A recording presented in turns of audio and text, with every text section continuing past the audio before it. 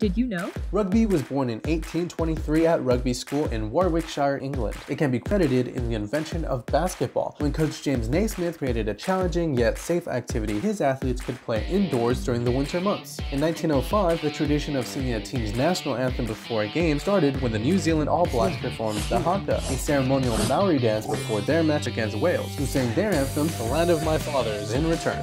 Now you know.